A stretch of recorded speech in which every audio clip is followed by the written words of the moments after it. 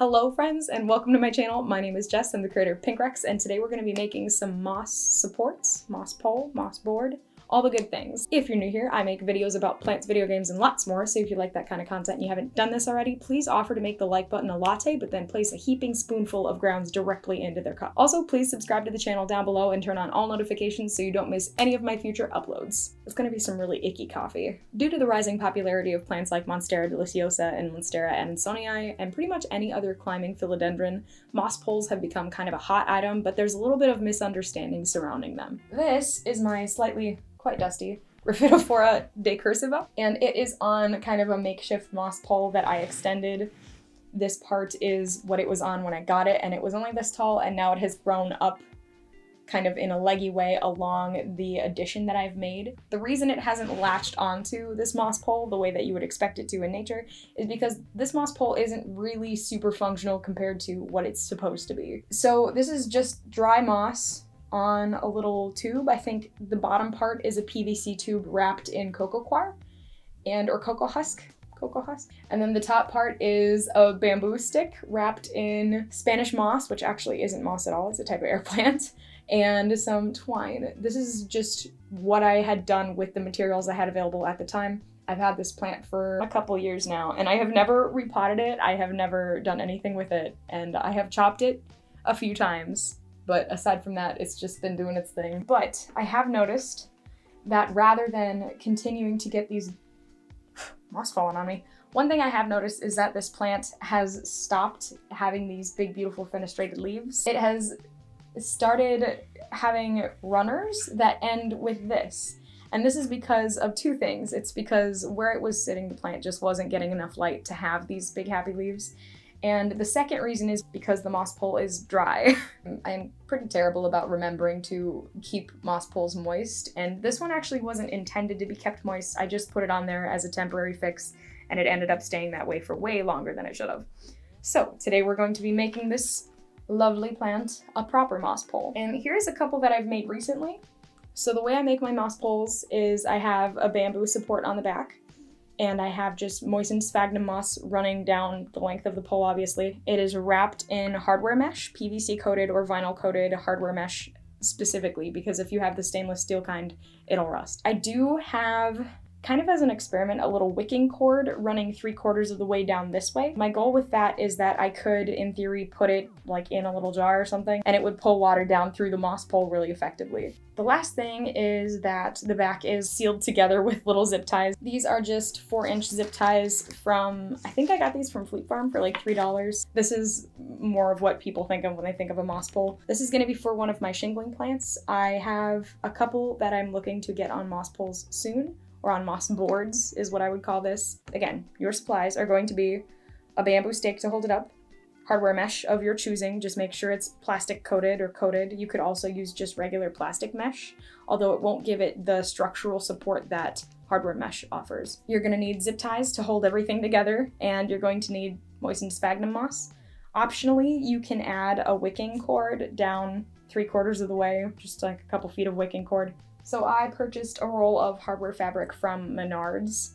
It's 8 feet by, this must be like 3 feet. It's quite cheap if you can find it at places like Home Depot and Lowe's. I wasn't able to find small quantities of what I needed, again, specifically of the plastic coated kind, because otherwise it'll rust. This project is going to make a proper mess of your workspace, so be prepared for that. I'm just gonna start by taking out a piece of wicking twine, wicking cord, whatever you choose to call it, whatever feels right to you, I don't know. And measuring it out to make sure it's going to reach most of the way along the moss pole. So that's probably about the length I want, and then just like the other one, I do want it, well, a little shorter. I do want to have it kind of come up and out so I could maybe stick it into something, or if I choose to extend the moss pole later on, I can do that without having to worry about tying anything together too extremely or anything like that. And this is thicker wicking cord than I would prefer to use. I would prefer to have about half this thickness, but this is what I have right now, so this is what we're using. Once you've got that situation figured out, you really don't need the scissors anymore. The first thing you're going to want to decide is if you want a round moss pole or if you want to make a moss board. Moss boards and moss poles both work really well for climbing plants, but for shingling plants, like a lot of types of Rhaphidophora or Scindapsus, you're going to need a moss board. They will shingle up a moss pole, but it won't be as nice and big and open and stuff. They won't look as nice, long story short. I think I got these at Fleet Farm as well. I think they were like $4, so they're not terribly expensive at all. Boop. These ones are pretty long because I knew I was going to need a pretty long support for the Rhaphidophora that I'm making a pole for. So I went with the longer size. There is a couple of sizes that you can choose from. The previous ones were 2 feet, I think. That one looks pretty good. There we go. Boom, perfect. Now that we've got that taken care of, I wanted this one to be extra long because I know I'm gonna wanna extend it pretty soon. So that's just me planning ahead for that extra length of moss pole that it's gonna need. This one is going to be the round one. I'm gonna start by choosing one side and just folding all of the little stabby prongs down. You can leave them up, but I like to fold them down because it's easier on your hands later on if you go to pick it up and you forget they're there. So I'm just gonna bend in the prongs along one side with these guys. And actually I'm gonna do the other side because those ones are all a bit longer. It is easier to bend them in when they're longer. So keep that in mind. But you're just going along and bending them in so that they don't poke through your hand later on. And this part does take a little while. Cutting out the hardware fabric also takes a little while. Again, you can use just plastic mesh, should you so choose to. You do whatever your heart desires. No, birds. Now is not a good time. Can you come back later? Ah, scared him. Whoa, I'm halfway there. All right, you're just gonna go ahead and make it into as even of a little rolled shape as you can. It doesn't really work to roll it on the desk the way that you instinctively want to roll things. If you're a human and you've ever made anything with Play-Doh, just bending it and making sure that it's going to be an even shape, an evenly roundy shape. But I would say, you know, that seems sufficiently roundy. So I'm going to go ahead and open it back up. I'm going to take some of my moss and just fill up some of the main portion of the moss pole. It doesn't need to be a ton. I think with moss poles, you can definitely choose to like pack them really tightly full, and it might make it so it's harder for water to reach. So I'm packing it so it's gonna be full but not super tight. And when you're laying it down, keep in mind that we're gonna put a little wicking cord in the middle. If you're not putting a wicking cord, just fill it up to your heart's content at this step, because we're gonna be putting another layer in there. But for right now, this is just enough to cover the outside edges. I might put just a little bit more along the middle, you know, just in case. I don't know, because I want to, not for any reason in particular. I think that seems pretty good. So here is how it's looking. It just has like a nice layer along the bottom and starting up the outside edge. And now I'm gonna take one of my wicking cords and I cut again a little bit extra long. So I'm gonna actually have this be the bottom. So this is gonna be the bottom of the moss pole. And then coming up this way is the top. And really, I probably cut these a little bit longer than I should have, but that's okay. I'm just gonna go ahead and cover up the cord from there. And you can pack it a little bit fuller. Nice root in there. I should mention, I get my sphagnum moss from Lowe's. It's roughly $5 a brick, and there's a good amount that comes in a brick. It's a brand called Better Grow, and they have really good quality moss from what I've found for a good price. Can't beat it. I would say that is pretty good. That is a good amount of moss to have in there, because when we close it up, we are going to overlap a couple of the squares, and that's gonna pull it tighter. So we're gonna need 4 zip ties at least.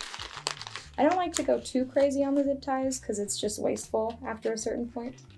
So 4 zip ties to hold it shut. I took out 5, but an extra one just in case.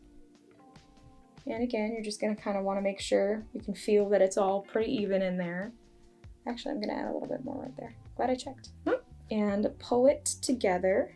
Overlap just 1 square. And that's gonna help hold it together nicely. And it'll help it when we're trying to even out the shape. I just poked my hand. Maybe I should be wearing gloves. Come on, work with me here, bud. So it's gonna be hard at first, and then as you add zip ties, it'll get way easier. But just line up those first 2 squares as best you can, and take it and just loop it through. Tighten it a little bit, but don't tighten it all the way, because we're gonna wanna make sure that we have everything lined up nicely in the end. And just in case, you know, you're a human and you make a mistake lining something up, then you can always go back and fix it. I like to start with the ends. So I started with the bottom there, and here's the top because it's where the wicking twine is coming out. And I'm gonna just take and bend the end of it. Bend! So it's just kind of like a little hook. And then I've got these 2 squares right here on the end. And I'm just gonna take and loop it through those 2 squares. You can loop it through just 1 or 2, it doesn't really make a huge difference. And then you take the zip tie and just give it a small amount of tighten, just to hold it in place. And then we're gonna add 2 equally spaced in the middle. And then it'll be all done. These ones you can loop, you don't have to loop through both sides of the square. Again, I'm gonna bend it, some moss on my thumb. Give it a little bend, make it a little hook. Try to figure out your like kind of halfway mark, and then do halfway in between that and the one you just did. So like, I don't know, like right here. It's probably good. Closer to the middle if you have to, if you're not quite sure. Just go with the middle, or you could put one in the middle and then measure it from there. Whatever makes you happy. Now I'm just going to loop it underneath, and then since we made that little hook, it comes out super nice. And push it together and tighten it up just a little. Tighten it up just a little. There we go. Not too much, because again, we're gonna make sure everything's even at the end here. And then one more time, lining up those squares. Line up the squares, make your little hook. I think you could just bend it once, but I like to bend it twice. I don't know. And, oh, come on. This is tougher than I thought it was gonna be for the last one, not gonna lie. Link it onto itself like that. And then give it a little tighten. You can tighten that one a little bit more. And then just go along and evenly tighten them, making sure that you're lined up all the places you need to be. That one is being wonky because I had one of the wires bent funky, so that was my bad. One of the wires poking through on the pokey end, pokey outside edge. Got my bottom one right here. Voila, quite nice. And you can give them one extra tug that way, just to make sure they're all super duper snug on there. And, that worked so well. That went so well. Nice job. That's what we should be looking like, zip tied together. And we'll trim all the excess zip tie off at the end here. And now we're gonna go ahead and close up the bottom. So hardware mesh comes with a little piece of wire wrapped around it to hold it together, hardware fabric. And I can't find it. I don't know what I did with it. So here's some floral wire. You could just use fishing line if you wanted to, something that just can get wet and isn't going to rot. Right, so I've got my little piece of floral wire. I'm gonna flip it so that you can see what I'm doing, hopefully on this end. And I'm just gonna make like a little X through the bottom. And you don't have to do like an exact X, obviously. Maybe I'll even do like a little Z shape, I don't know. Just something that's gonna cover the bottom a little bit so the moss isn't gonna fall out in big chunks, because it might do that over time. You never know. And then with the middle here, just cross them over in the middle. I said just cross them over in the middle like it was gonna be an easy thing. And make sure it's not gonna go anywhere. And then I'm actually gonna tuck it up into where the moss is, just because I don't wanna accidentally impale my hand. No, life happens. I'm going to add just a smidge more moss in here, just to make sure that whatever plant I add in is gonna have enough moss to grab onto. And then any final adjustments you'd like to make to the overall roundiness of your moss pole. And there we go. Now we're gonna add the little stake it's going to be held up with. Here's my bamboo stake of choice. You can use whatever you would like, and actually I'm gonna cut off the little zip ties here right now, because otherwise they might be in the way, and I don't really want them in the way. It's not the move, dude. Just make sure you're gonna leave enough stick on the bottom that it's gonna sit in your pot nicely and actually hold it up. Some people do end up like zip tying the stick to the pot somehow, or like tying it to the pot so it stays where it is. That is always an option. And make sure it's nice and straight. You wanna try to line it up all on the same row, because if you don't, it's gonna get kind of wonky. And just go through and hook it at points that have a little bit of a ridge to them if you can. If you're using a bamboo stick, it'll just help hold it in place a little bit better. This one you can tighten pretty much almost all the way right away. And if you don't like where you place it, you can just cut the zip ties and wiggle it around a little bit. Not a big deal.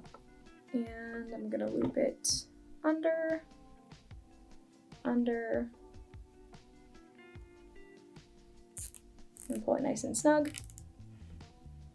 Not all the way snug yet if you don't want to. I don't know if it would make a huge difference. Making that little hook on there. Loop it under. Oh, come on. And then pull it snug. There. And then you can tighten them up once you're sure you like the placement of them. I'm not terribly worried about where they're placed, because if I have to move them, I have to move them. And there we go. One obnoxiously large moss pole prepared and ready for the Rhaphidophora. Haha. I'm not going to make a second moss board. I'll just show you the one I made. I have it connected on the back in the same fashion. You fold it over. The wicking cord is run most of the way through it, and it ends like right about here. So that's gonna do it for this video, guys. If you got something out of the video today and you haven't done this already, please offer to make the like button a latte, but then place a heaping tablespoon of coffee grounds directly into their cup.